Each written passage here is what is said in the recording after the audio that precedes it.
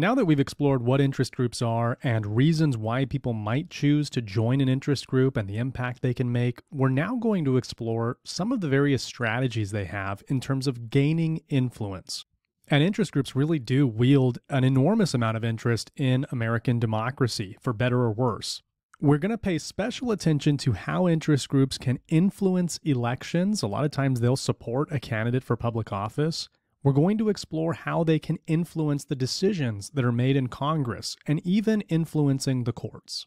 It would be impossible to talk about interest groups without pointing out that they have enormous power when it comes to funding. And American interest groups spend all kinds of money on donations to political candidates and political parties. In American democracy, special interests pay collectively vast sums of money to influence government. In 2022, which was a midterm election year, all the Congress members were up for re-election and a third of the senators. Just among the top 50 categories of interest groups, over $1.2 trillion was donated to congressional campaigns. And that wasn't even in a presidential election year, where we typically see more people turning out to vote and more money being spent on the election. And that's just for members of Congress. You know, these interest groups are active at multiple levels of government and not just looking at Congress. So when we talk about donations by interest groups to politicians, we are literally talking about trillions of dollars in an election year. And many citizens just feel that that is just way too much influence on who wins elections. And importantly, how are the politicians going to vote once they get in office? It can be really hard to measure the impact of this spending. We obviously assume that it gives these groups an advantage, otherwise why would they be doing it? But it's also kind of hard to know how many minds they're changing in Congress. And one of the reasons for this is, let's say you're an interest group and you're really concerned about an issue, you're likely only going to be giving money to candidates that already agree with you. You're not going to be spending a lot of money on somebody who has completely different views. But donations do count for a lot. They help members of Congress and other politicians get elected and re-elected, and they can really open up some doors to access to members of government. If you make a large campaign contribution, maybe that member is going to be more likely to take a meeting with you. I would say that's probably the case. Now, interest groups representing individual citizens or big corporations or trade associations, they can all donate their money either directly to a candidate or to a political party. And some groups tend to favor incumbents. Incumbents, of course, are the people already in office. And it's because they've proven that they can win. And guess what? They already have influence. If you're an incumbent member of the Congress, you probably have some influence in terms of what laws are passed and which ones are defeated. And while most interest groups are going to donate to candidates who see eye to eye on the issues, there are some groups that sort of play both sides. Maybe you're going to donate half of your money to the Republicans and half of your money to the Democrats in the hopes that regardless of who gets elected, you're still going to have some access and some goodwill with that member. Now, it's not just a free-for-all, at least it's not supposed to be. And so there are some rules around how much can be donated and how that's done. So interest groups will often start something called a Political Action Committee, or a PAC. And that's going to be a group that has the legal authority to collect money from donors. And they can distribute that money to political candidates. So each PAC can donate up to $5,000 per candidate per election. There's no limit to how many individuals they can support. So they can literally support hundreds of members, say, for congressional re-election. They can also make a donation to a political party, up to $15,000 per year to that party. Now, each individual, say you were really interested in politics and you wanted to cut a check to one of these PACs, you as an individual, you'd be able to give them up to $5,000 per year. So why do we have to go through this system? And one of the reasons is for transparency's sake. All of this stuff is public record. And so when you make a donation, when a PAC makes a donation to a candidate, that all has to be reported to the federal government, and it's essentially public information. Anybody can look into it and see where those sources of money are coming from. More on that in our next video. So clearly, money can make a big difference in whether somebody gets elected or not and how effective their campaign is going to be. But there are other ways that interest groups play an impact in terms of elections as well. And one of those is by doing these scorecards of politicians. Now, a lot of interest groups will actually have this strategy of publishing ratings or grades for members of Congress or other politicians. And they'll actually say, we think that this politician's getting an A plus, or we think this politician is doing a lousy job. They're getting an F. So a low rating could do a couple of things. Let's say that you are getting a low rating from an interest group out there. It might make you think twice in terms of how you're going to vote next time, because maybe you want a high grade, right? So there's just a little bit of pressure that it puts on the member. But another thing that it can do is it can really signal to voters when it's time to go and choose the candidate for office. Does this person align with my views or not? So it's also a way of educating the public on the stance of the politician. Now, a lot of time, interest groups will even come out and endorse a candidate for a position too. Let's say there's a close Senate seat or even presidential race. You might have a union or some sort of other interest group come out and say, we are endorsing so-and-so for president or for Senate. That actually like leading their brand name to that candidate as well. And as a voter, if you trust that organization, that's a really solid cue for you that maybe this candidate would be somebody you'd like too. Let me give you a couple examples going back to the scorecard idea. And this is going to have to do with the issue of abortion. And we're going to be looking at our local Congress member, the one who actually represents Los Angeles Harbor College. And that's going to be Representative Ted Lieu, who's a Democrat here from California. Now, Planned Parenthood has their own interest group, and it's called the Planned Parenthood Action Fund. And one of the things that they do is they give a ranking to every member of Congress to see how aligned is the Congress member with the views of Planned Parenthood on issues relating to abortion and other things within the purview of their organization. So in addition to abortion, there's also going to be a big focus on contraception and family planning and so forth. So if you look at Ted Lieu, you're going to see that Planned Parenthood Action Fund gave him a 100% rating in terms of his job performance as a member of Congress. Now, their website says that for a member of Congress to earn that score of 100%, the member must always vote with Planned Parenthood Action Fund's position on the legislation listed.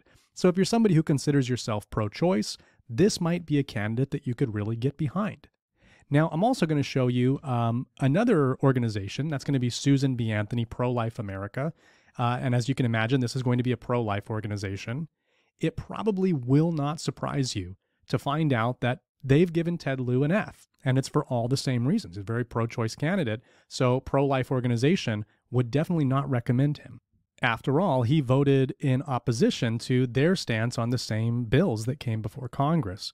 However, if you look at other members of Congress, like in this case, we've got Republican Senator Rand Paul from the state of Kentucky. They've given him an A+ rating because he tends to vote more in line with pro-life policies.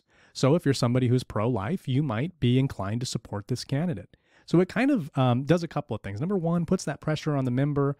And number two, it can also be a real source of information for you when you're going to vote and deciding what issues are the most important to you. So a few other ways that they would influence members of Congress would typically be to have a meeting with a Congress member or their staff. Years ago, I served as a staff member for a member of Congress representing part of California. And we would often have groups that would try to schedule an appointment with the Congress member. And if they couldn't get in with the Congress member face-to-face, they would like to sit down with people like me and other members of the staff to talk about the issues that they cared about. We called those constituent groups, and there were all kinds of groups, everybody from the real estate organization to people who cared about foreign policy, lots of different interests, and they all want access. And the reason they want access is to be able to advocate for their views and tell the Congress member what they'd like to see happen. And so oftentimes these groups, especially the powerful groups, are really going to be targeting the most powerful and influential members of Congress, especially if they serve on a related committee. Going back to our example of Lockheed Martin, let's say that, they want to make some changes. It doesn't make sense for them to go to the Agriculture Committee. They have nothing to do with agriculture. They're going to go to the Armed Services Committee. They're going to go to the Appropriations Committee. Why? Because those are the ones having to do with military and the budget. So if you're a member of Congress and you serve on one of those committees, odds are pretty good that you're going to get a knock on the door or a phone call from one of these organizations. Now, it's not always just asking for stuff. Sometimes they have some valuable information to share with the member as well. So, one of the ways that they can influence Congress is by sharing information. A lot of times, groups will have a real keen idea of the way that certain policies are going to affect their specific group. So they'll tell the member what they think. How would this be a good law? Would this be a bad law? And that can be really helpful, especially when it comes to highly technical topics. Remember, Congress members can't be an expert on everything, so they do rely on these groups to give them accurate information. The groups can also sometimes give them information that might help in the re-election campaign. So let's say they have some polling data that says, your constituents, the people who voted to put you into office, here's what the polls say they believe on this issue. And that might be really helpful for the member, not only to get a sense of what the people in the community wants, but in order to also get reelected. So there is that element of providing information that could be helpful. So we'll talk about two more types of influence that interest groups can have on Congress. And it's kind of, disturbing to think about for me personally, but interest groups can often be the ones who actually write the legislation. Now, Congress members and their staff are supposed to do that. That's part of the job description. However, it's true that lobbyists and the attorneys that they work for can sometimes propose bills, maybe outlining what they would like to see the policy look like. And there have even been studies where they've gone in and they've found that some of the stuff that makes it into law is written verbatim by these interest groups. So they'll actually have an outside group draft up the law with their attorneys, give it to the Congress member, and then that Congress member will introduce that as a piece of legislation. That does happen. Now, finally, the last way that we're going to look at that these interest groups can influence Congress is mobilizing to defeat certain bills. When a new bill or a proposal comes out, maybe a new policy, if that threatens the group's interests, they can put pressure on Congress members to defeat the bill. A really clear example of this happened back in 2017 when the Federal Communications Commission was considering some new rules about regulating the internet. And they were going to pass this policy where internet service providers, say like your Comcast and Charter and these other big companies, AT&T, instead of treating all of the information that flows across the internet equally, they were going to essentially prioritize some of that data transmission for people who could pay for it. So big companies being able to pay more, and they would have faster internet speeds. Now, the ISPs like that, the internet service providers, because they said it would help their businesses be more efficient. But there were a lot of tech companies who really didn't like this idea, and so they decided to mobilize to try to defeat this policy. And the way that they did that was by blasting the message out everywhere they could. So you had big social media companies like Reddit and Twitter posting notices on their front page, other tech websites like GitHub, even Netflix got in on it, and they were telling people, call your member of Congress, tell them you do not want this policy. So what did they see? They saw a pending proposed policy and they mobilized. They tried to get people to put pressure on Congress to defeat that policy. That's a great example. Now, we could spend a lot of time talking all about how interest groups affect the various three branches of government. We're kind of going to skip over the executive branch for a bit and look at how interest groups can also influence the courts. One way that they can do this is by endorsing people when judge positions open up. Now, when somebody becomes a federal judge, they have that job for life, whether it's on one of the lower courts or at the U.S. Supreme Court. And so interest groups often have an interest in making sure that people who align with their values are selected for the job. Now, one example of this was back during the Trump administration. There was an opening on the Supreme Court and Donald Trump had to pick somebody for the seat. And so he picked a woman named Amy Coney Barrett, who was a judge at one of the federal courts. When he did this, many interest groups had an opinion on Amy Coney Barrett's selection. And you had conservative interest groups like the Heritage Foundation endorsing Amy Coney Barrett for Supreme Court. Now, the Heritage Foundation spent a lot of time, money, and effort really advocating for Amy Coney Barrett to fill that seat. So they did things like running a national TV ad campaign. They had people from their organization doing interviews all over the media. They even launched a podcast that people could listen to about the candidate, and they organized all kinds of events, really trying to convince US senators to vote for her, and also trying to get the public at large to support her nomination. So as you can see, the interest groups really do have an interest in who gets on to the courts. Now, another thing that they'll do, and we'll explore this more when we get to our chapter on the courts, but interest groups regularly file briefs in court. And this is especially important once you get to the appeals level and to the US Supreme Court.